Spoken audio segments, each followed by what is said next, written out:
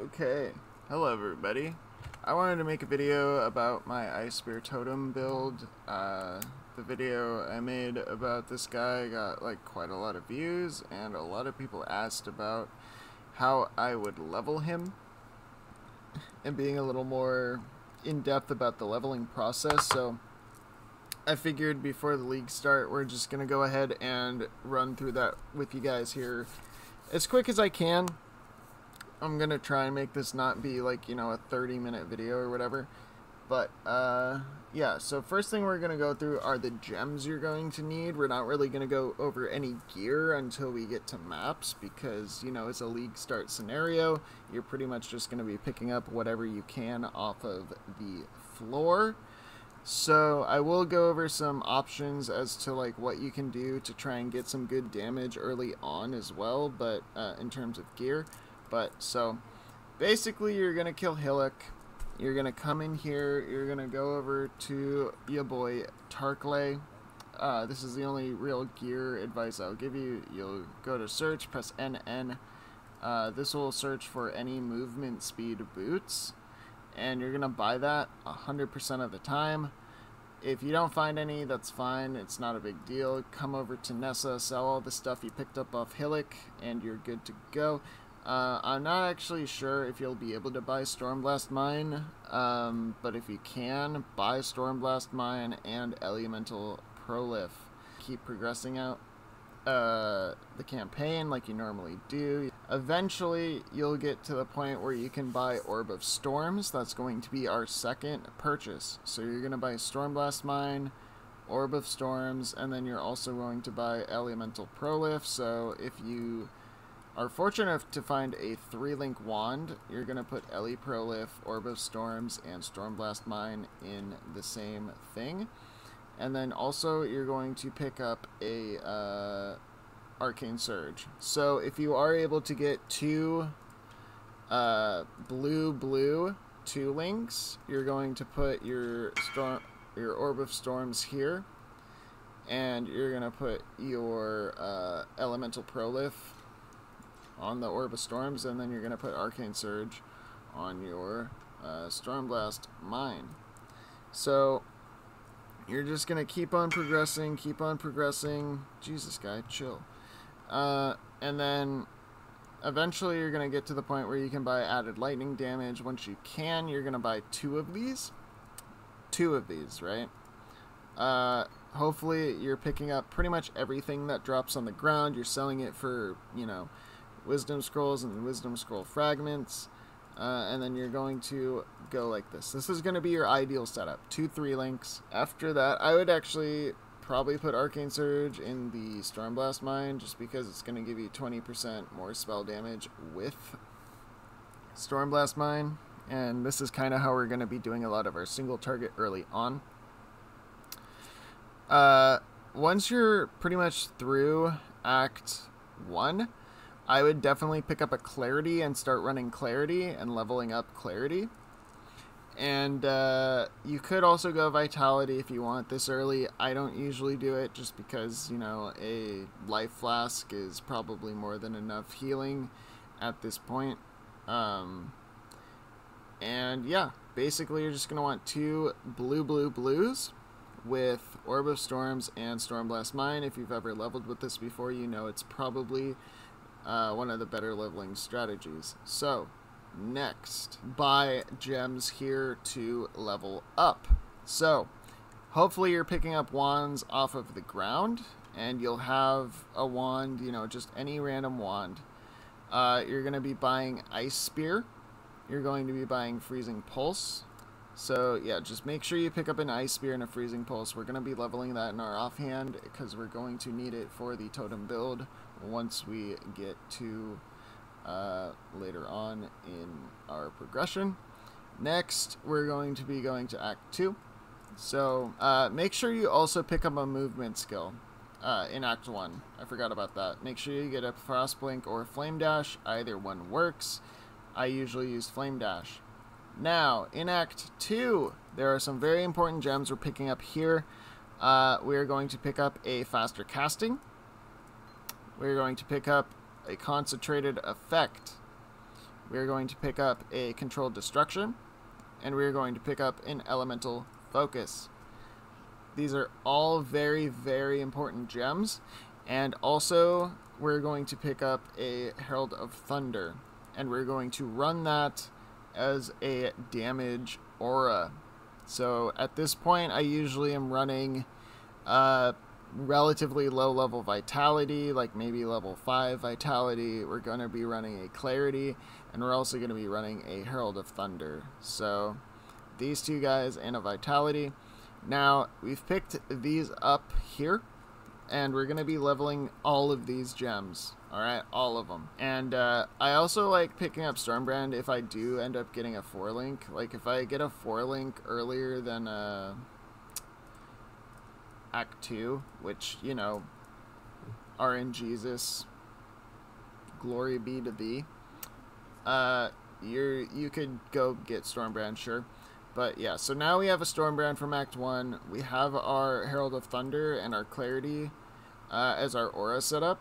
And we have Orb of Storms, Ellie Prolif, and Added Lightning in a 3-link. Now, what we're going to end up doing is we're going to want three blue links. Now, if you end up getting a 4-link blue, we're going to put our Stormbrand in our 4-link blue. No joke, that just took me like 3 fusings. Anyways, so we'll just say this is a 4-link, and let's just say we have a chest piece, not a soul mantle, but we'll just say we have a chest piece with a 4-link. We're going to put in Stormbrand. Boom. Easy. We're going to put in Concentrated Effect. Boom. Easy. We're going to do added lightning damage, and at this point we can either choose the Ellie Focus or the faster casting. Realistically, any of these are good. I usually go for the faster casting, just so we have like better tick rate on our brands. And then after that, what I'll do is I'll go ahead and put Controlled Destruction and Ellie Focus into our Stormblast Mine, right? And then I will take out Ellie Prolif, put Arcane Surge into our added lightning damage and Orb of Storms link. So this is kind of what it's going to look like when you're leveling. You're just going to have one 4-link, blue, blue, blue, blue. You're going to have one 3-link and one 3-link. Granted, you won't get this all the time. If you can only have 3 3-links, go ahead and take out the faster casting or the added lightning damage, but you're going to want Conch Effect. It's really, really powerful, especially for Stormbrand. And then you're also going to want to, you know, if you've only got a 2-link, you could just take out the Arcane Surge from the Orb of Storms, because you're going to really want that flat damage early on our Orb of Storms, because this is really going to supplement a lot of our damage, especially in boss battles. I can go ahead and kind of show you what it looks like when we play. So basically we have our 4-link, we're going to put our Stormbrand, our Conch Effect, our faster casting, and our added lightning damage into our 4-link. So for a boss, we're going to slap down our Orb of Storms onto the boss, and then we're going to go ahead and throw down a Stormbrand, and then we're gonna throw as many mines on the boss as we can, you know, moving around the boss as we throw our mines on them. Basically just kiting the boss, trying to stay within our Orb of Storms, and then throwing our Stormbrands out intermittently, as they will fall off eventually, but we're going to have our Stormbrand ultimately always ticking on the boss. Hopefully we're going to be supplementing our damage with the Orb of Storms, and then throwing mines on the boss as we kite. Alright, so next up, once you get to Act 6, you're going to be able to do a quest for Lily, and she will give you every gem in the game as a reward, or the ability to buy any of them. So this is every gem in the game, and you can, you know, you're probably thinking you could switch over here, but you're actually going to need 2 items to do that. So what we're actually going to do is just buy the gems we need to level up. So what we're going to be buying is a multi-totem and a hypothermia, as well as an added cold damage.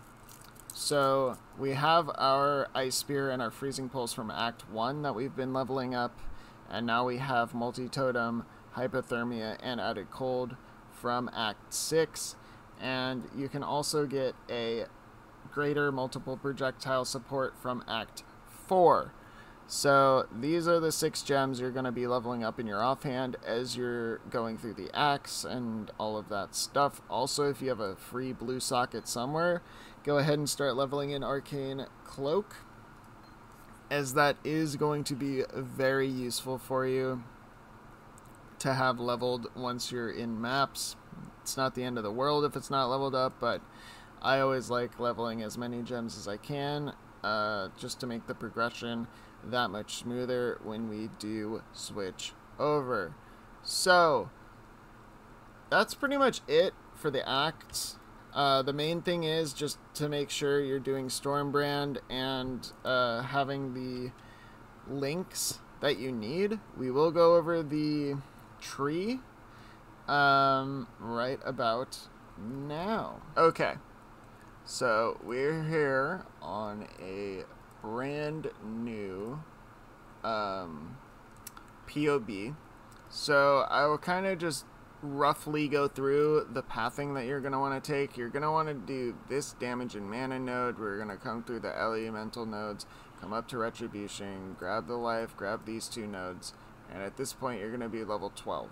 Alright, so this is going to be kind of towards the end of Act 1, sort of ish, maybe. If not, we're just going to come up here and grab quick recovery along with the life mastery. So at this point you're definitely going to be kind of approaching level 2, or you're going to be approaching Act 2, and this is really sort of where you can either choose to come up to Ellie Overload, which is kind of what I would suggest.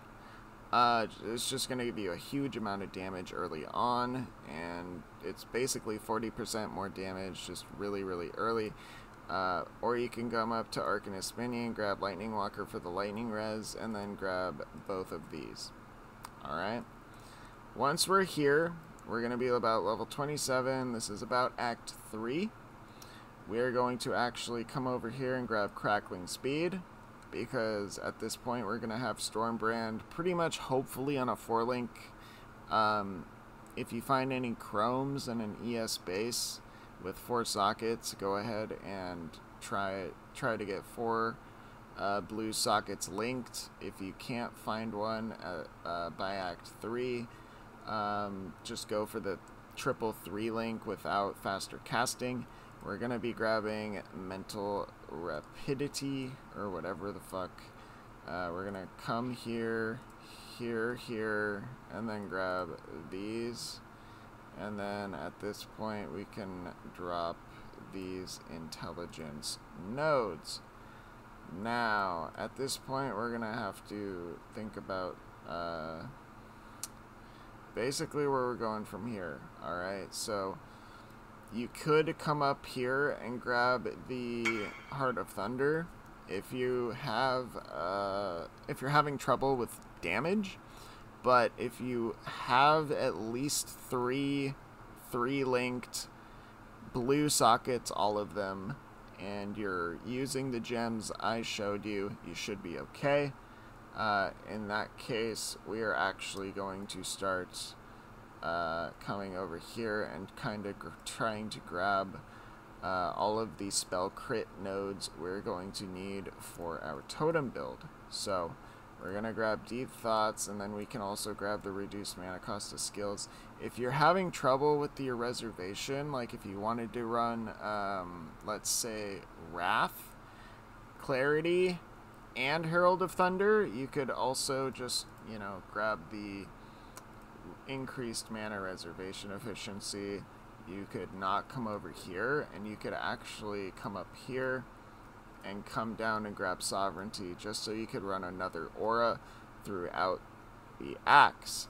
Now, I usually just run, this is actually what I do, because we're going to come over here anyways, and I usually run Purity of Elements, along with Herald of Thunder and Clarity, just to make the acts a little bit more smooth, giving us ailment immunity and a lot of all res. So we're also going to grab the life. If you have a body armor, grab this, or if you have a body armor without any life, grab this. If you have a body armor with life, don't grab that. We're going to come up here, grab this jewel socket eventually. We are also going to grab Prodigal Perfection, and then come down here to grab Arcane Will. Now, at level 50 or so, we should be approaching Act 10. If you're not in Act 10 by level 60, don't worry, you will probably be around 65 if you're a little slower.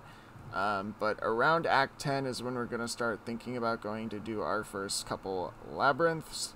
We're going to grab Arcane Blessing first. That's what I always do. Don't be ashamed if you take Conviction of Power. They are both equally as good, but our second labyrinth is going to go into either one you don't choose. Now, if you can do the third labyrinth, go for it. It doesn't really matter, but just getting it out of the way while you don't have the resistance negatives from Katava can be a lot easier, and you're probably going to have to wait to do your fourth lab. Now, once we are in maps and such, we're going to start respecking. I would say probably around level 70-ish is when you're going to start respecking, probably once you get enough money to buy all of the necessary items. But overall, we are just eventually going to come back over here. Grab Nimbleness, grab this jewel socket, come up here, grab the crit multi, and overall this is pretty much what a realistically this is pretty much what your tree is going to look like overall for the Stormbrand leveling portion of the build. Okay, so once we are in maps, once we have about 3 to, I would say between 5 to 20 chaos, we're going to buy 3 items. Alright, you guys, only 3 items. That's all you need to get this build started, and they are all very, very cheap, especially on the first day of a league. So those items are a Kikazara ring. Doesn't have to be catalysts. Just get a regular old Kikazara ring. Any roll like it doesn't matter the rolls, just get one. Alright. Next up, we're going to buy literally any jewel with any roll of reduced effective curses on you. It can be 20%, it can be 30%. The better the roll, the longer you can keep it, but for 1 chaos or even 1 alchemy, it probably doesn't matter. If you want a better one, just look for better stats that are applicable to your totem build, like cold skills, cast speed, crit multi with spells, reduced mana cost of skills, life, stuff like that. This is probably a very good jewel, but you know, all you need is that reduced effective curses.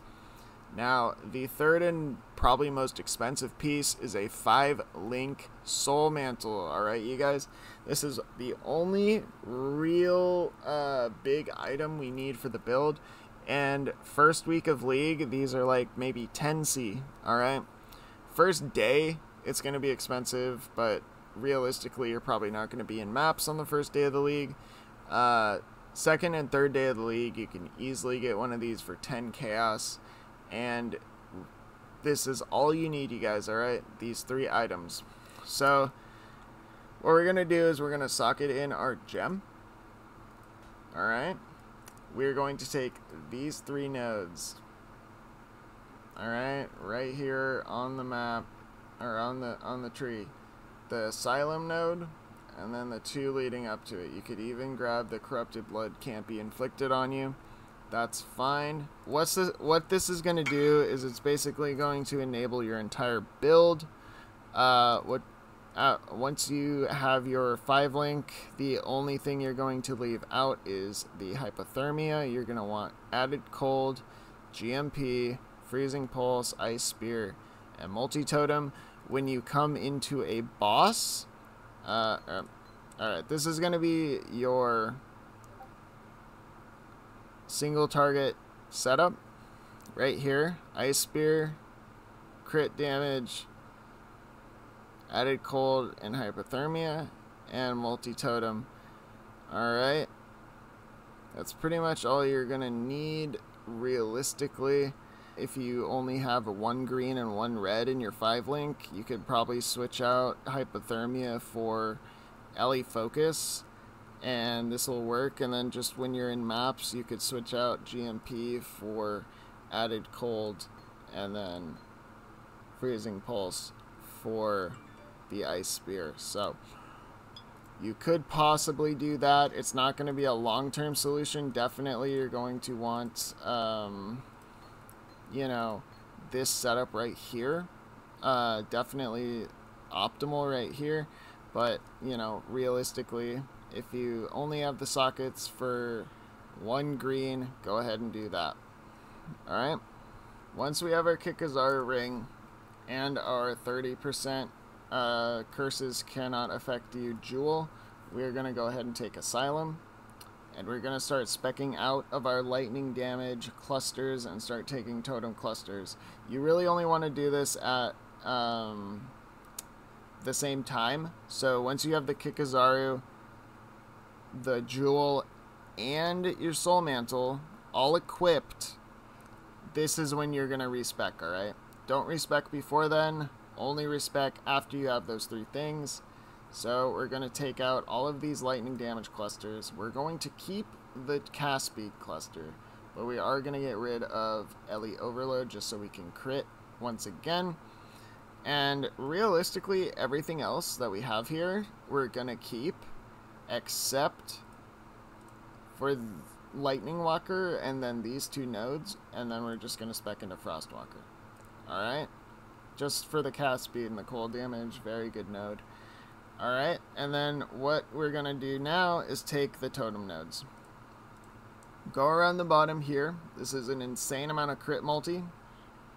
Like, I can't believe this is just 60% crit multi for your totems. It's, like, insane. And then take the crit chance for your totems. Alright? These 5 nodes are pretty much some of the best you'll get in the game for your totems. And then over here, we're going to come down and get Primal Manifestation. And then also the action speed of our totems can't go below base value. This is huge, especially later on when we're doing semi-juiced mapping. There's so many things that are going to be able to slow our totems down, so we're really going to need to take these. And then we're also going to be speccing out of the Aura Reservation just because we don't need it. We're going to switch the Mana Mastery over to a reduced mana cost of skills. We're going to come up, take Annihilation, just, you know, easy crit multi for our build, lovely to have. And we're also going to take Arcane Potency here, as well as the crit multi against unique enemies.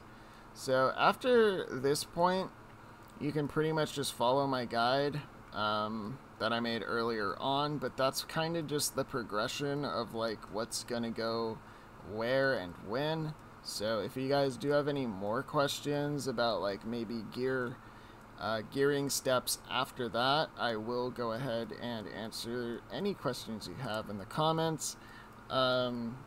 Obviously use essences if you can, just to get some good flat damage or some % spell damage, but be wary of the level requirement. And yeah, pretty much after that, just blast some maps. Alright, you guys. Hope you have a good one. I will see y'all later, and happy league start.